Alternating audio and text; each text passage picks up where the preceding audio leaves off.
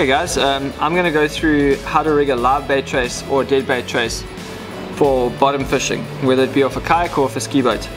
Specifically targeting, say, yellowtail, amberjack, dogger salmon or dusky cob, and geelbeck salmon. So basically you go with a slightly bigger hook. I like the tuna circle hook. You either get the Demon, which is a slightly heavier gauge, it's the black one, or you get the tuna circle, which is between the fine and the Demon, which is the extra heavy. Sizes I like to use are either a 9/0, 10/0, even an 11/0. The reason for using the bigger hook is you actually need to get around the jaw of that bottom fish. So he's got a much thicker bottom jaw. So with the bigger hook and the wider gape, it is a lot easier for you to hook up with these fish. Okay, I'm going to be using Combi Crane Kingfisher power swivels. The reason why I use these is because it doesn't twist up your line when you're using a heavy sinker and you're sending your bait down to the bottom.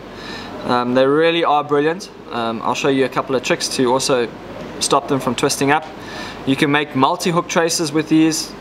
For live bait purposes and for this demonstration, I'm going to just make a single hook trace.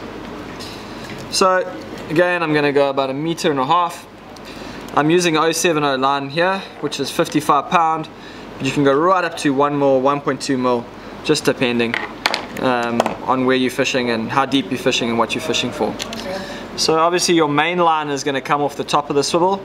This pivoting swivel is where your hook snoot is actually going to come off of. So that's going to be your main line, which is going up to your rod. That's going to be your line going down to your sinker. I'm going to tie a 3-turn figure of 8. 1, 2, 3. Pull that through, open it up.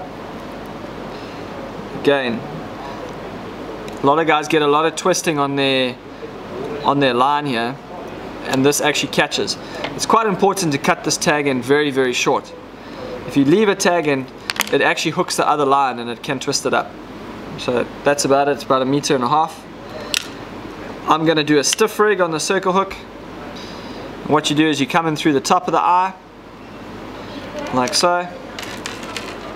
The reason for that is when you put pressure, it turns the hook in. It doesn't turn the hook out. If you come in from the bottom, for instance, and you put pressure, you see it's turning the hook away from the line. So you must make sure that you come in through the top of the hook.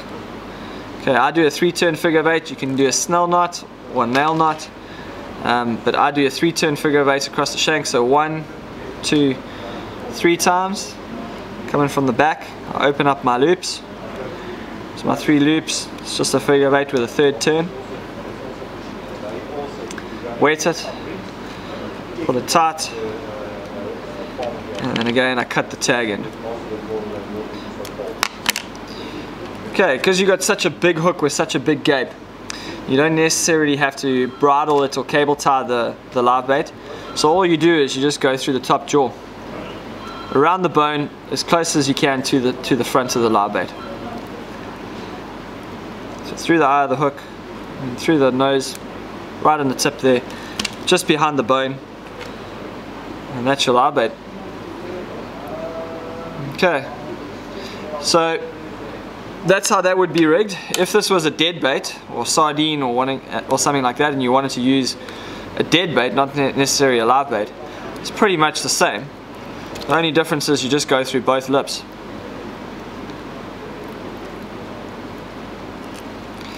Like so. Then all you would do is you would just cut the tail, because the tail can actually spin up the line as it goes down to the bottom. So if it's a dead bait, you're just going to snip the tail. You can also fillet it and flap it. It's just personal preference.